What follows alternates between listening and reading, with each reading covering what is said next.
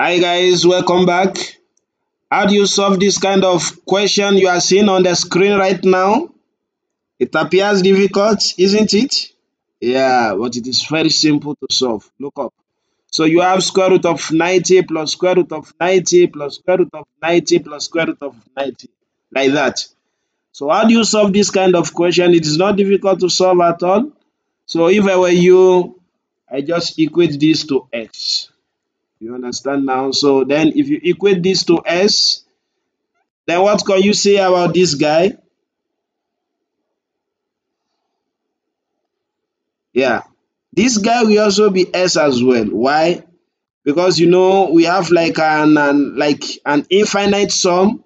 So you have square root of 90 plus square root of 90 plus square root of 90 plus square root of 90 plus square root of 90. So it means this is also the same thing as x. You understand now, since what you have as x square root of 90 plus square root of 90 plus square root of 90, like that. So then if you make this as x as well, so then you can just write this guy.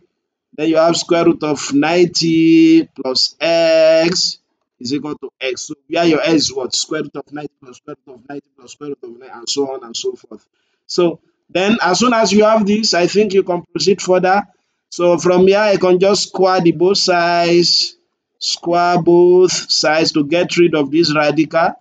Then I'm going to have square root of 90 plus x, everything squared is equal to x squared. I hope you understand now. So you will see that this square will cancel this radical.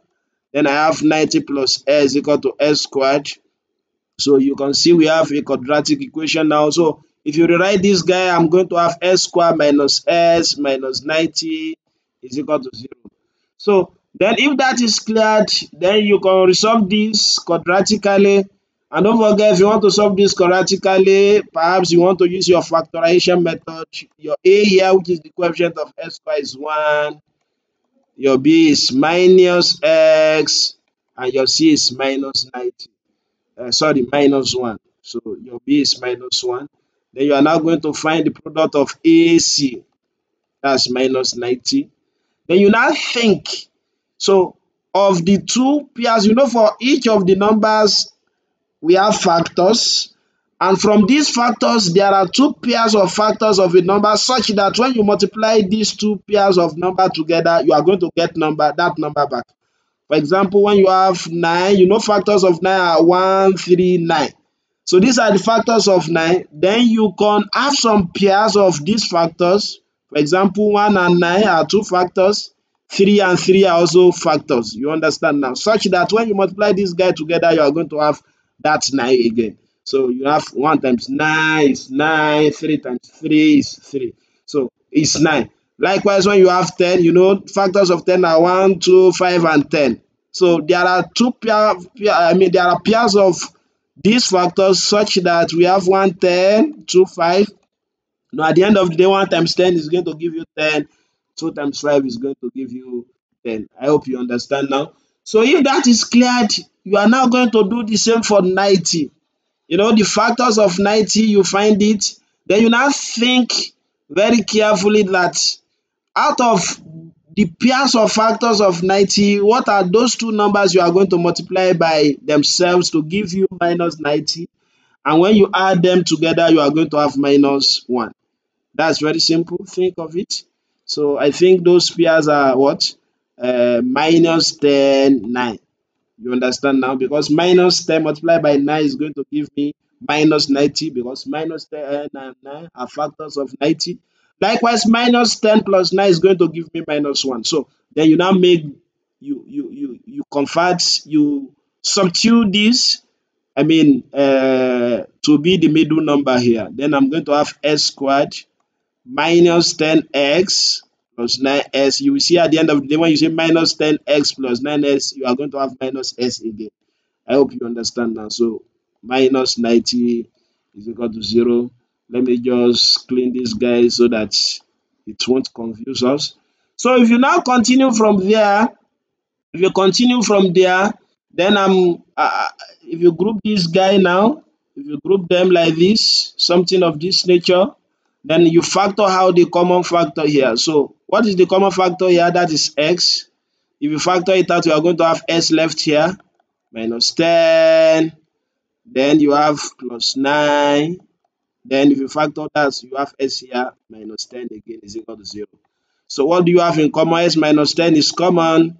So if you factor it out, you are still going to have X here, plus 9 is equal to 0. Then your S is equal to 10.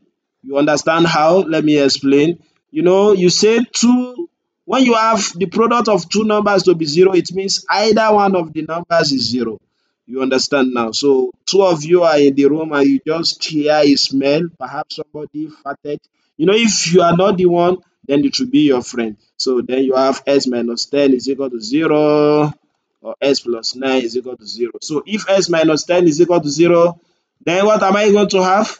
So that implies that S is equal to 10 or S is equal to minus 9. And if you come back to this question now, it means we have that the value of S is equal to 0, is equal to 10 or minus 9. But can this be minus 9?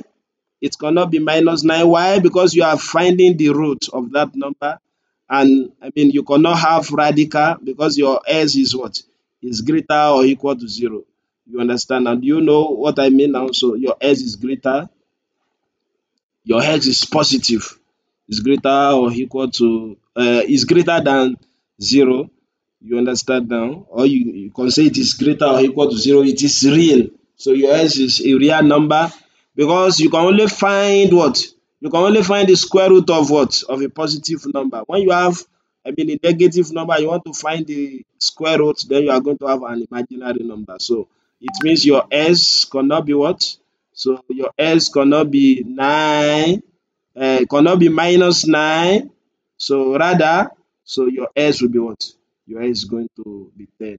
Then you can just conclude by saying that your square root of 90, square root of 90, square root of 90, square root of 90, and square root of 90 is going to give you what? It's going to give you 10. So that's just it. If you understand, please don't forget to like, subscribe, and share with your friend too. I will see you in the incoming videos. Thank you.